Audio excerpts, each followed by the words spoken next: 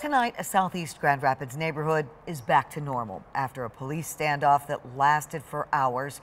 It started this afternoon and ended just before 6 o'clock tonight.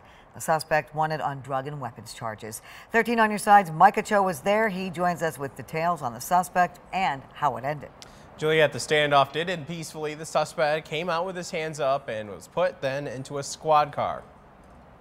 Unfortunately, that particular subject barricaded himself into the home, which brought out a number of resources, including the special response team. The 6-hour standoff between the Grand Rapids Police Department and the suspect at a home off of Newark Avenue on GR's southeast side ended peacefully. However, it caused extra resources for the department to be tied up for almost 6 hours. Officers in their tactical gear surrounded the house, at one point even shooting tear gas canisters into the home to get them out a little faster. We surround the house and then we ask and give commands like you're hearing in the background to come out. That is surround and call out. GRPD was serving a warrant to the 35-year-old man. The suspect had felony warrants for both drugs and guns. Most of the time they just come out, so we don't have this kind of reaction to it.